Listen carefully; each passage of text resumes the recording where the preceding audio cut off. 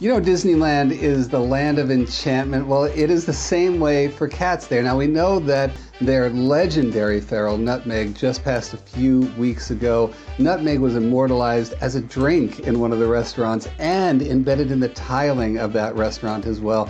People loved him and he will be missed. And there are another 200 or so cats on the Disney property. The rumor has it that Walt Disney himself saw the cats sleeping in Sleeping Beauty's castle, decided to welcome them in as cat cast members who have a job, and that of course is to control the rodent population. And for that, they get to live the high life at Disneyland. They have their own houses all over the place. You can look for the Disney-shaped houses, the little Mickey Mouse things, and they are TNR'd, they are vetted constantly, looked after, and loved by everybody. Now, of course, if they get too friendly, or if there's a new litter born on the property, then they get adopted out, most of the times to workers at Disney. These guys are always part of the family, whether they are feral and living on the grounds, or socialized and living with other humans. Either way, thanks to Disneyland for elevating feral cats everywhere and showing that yes, we coexist, yes, they have jobs, and yes, they are a vital part of our community.